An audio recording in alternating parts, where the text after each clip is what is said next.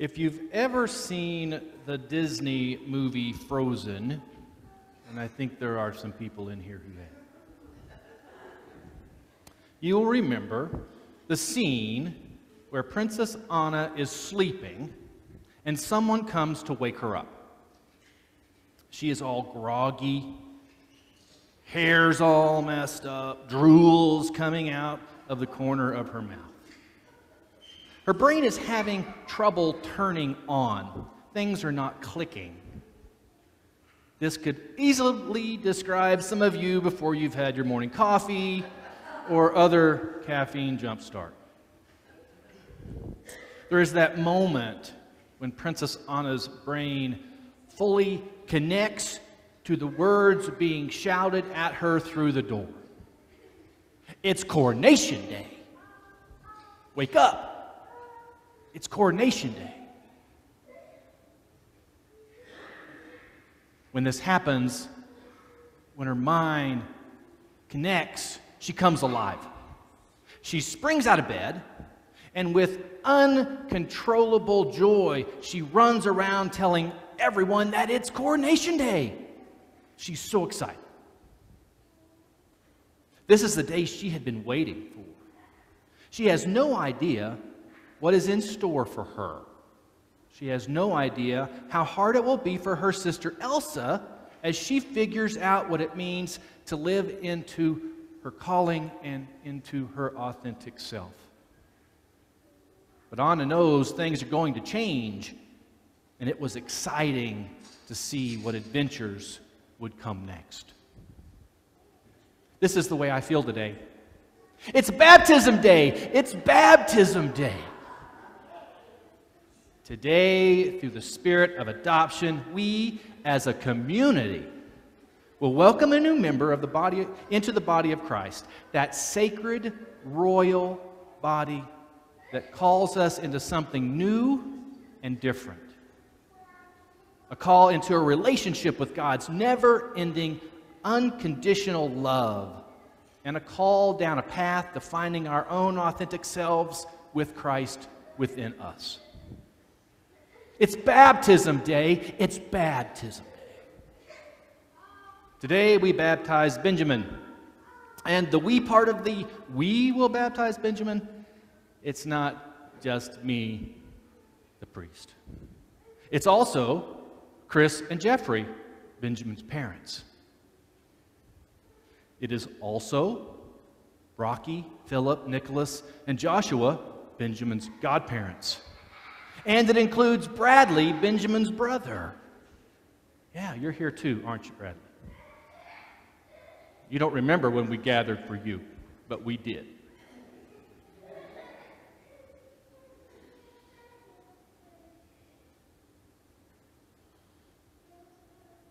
The we does not end with those who have come special to gather today.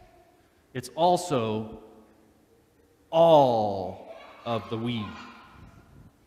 It's all of us who play a role in baptism. We all play a role into this adoption. Paul's letter of the Galatians reminds us that in Christ we are in this life together. See, baptisms are not private ceremonies, but they're communal celebrations to remind us of who we are called to be, having been born in God's image. The gospel today gives us some guidance as to who and what we are called to be. Seminary professor and author Amy Oden points this out for us when she says, Jesus sends out 70 disciples with the proclamation that sounds deceptively simple. Whatever house you enter, first say, peace to this house. This word of peace is the first word, the opening word, the announcing word. Jesus assumes that these apostles that he sends do in fact have peace. Jesus says that your peace, specifically, not just random generic peace, will rest on others or it will return to you.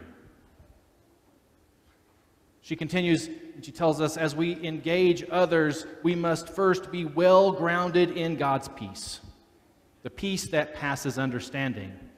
God's shalom is more than being calm. It is confidence in God's abiding presence so that we also share that presence with others. Engaging others means not treating them as objects upon which we act, but as sacred others with whom we are called to be fully and peacefully present. Did you notice in the gospel that Jesus did not set any prerequisites as to who the 70 were supposed to offer their peace? Nope. Just pick someone and offer your peace. Offer God's love. Offer to those that are like you and to those that are not like you. If they don't accept it, no worries. Let it go. Let it go. There's no fighting, arguing, forcible convincing, or threats in the peace that passes all understanding. Offer it. And if it is not wanted or accepted, then that peace will return to you.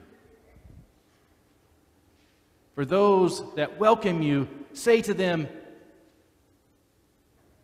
and stay with them. For those that welcome you, stay with them. Get to know them in order for you to know what healing they might need. Build relationships. And then say to them, the kingdom of God has come near to you. But whenever you enter a town and they do not welcome you, go out into the streets and say, even the dust of your town that clings to our feet, we wipe off in protest against you. Yet, know this.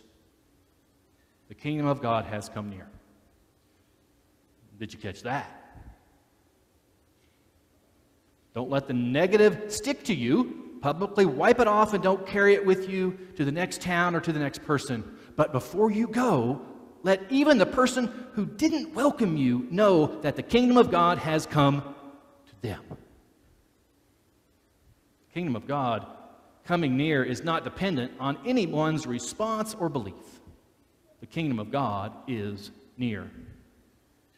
Offer your peace. Live into God's peace and go forth. God knows that being His follower is hard. Jesus knows that we are but lambs in the midst of wolves. This is why we baptize in community. When we go beyond the walls and live into our baptismal covenant, we need to know that we are not alone. As we gather to baptize Benjamin, we are called to model for him our peace so that he will know how to share his.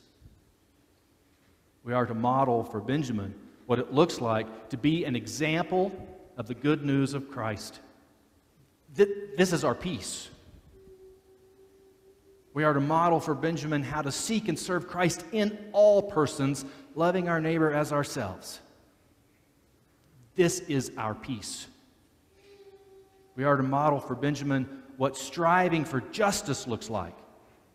And that when we proclaim we want peace among all people, this actually does mean all people. And as a people of God, we are to model for Benjamin what it means to respect the dignity of every human being. This is our peace. We are to model for Benjamin that when we fall short, when we don't quite live into who we are called to be, we are to, without fear, say that we're sorry and fix what we have damaged to the best that we can. This is our peace. It's baptismal day. It's baptismal day. Let's do this courageous and holy thing together. Invite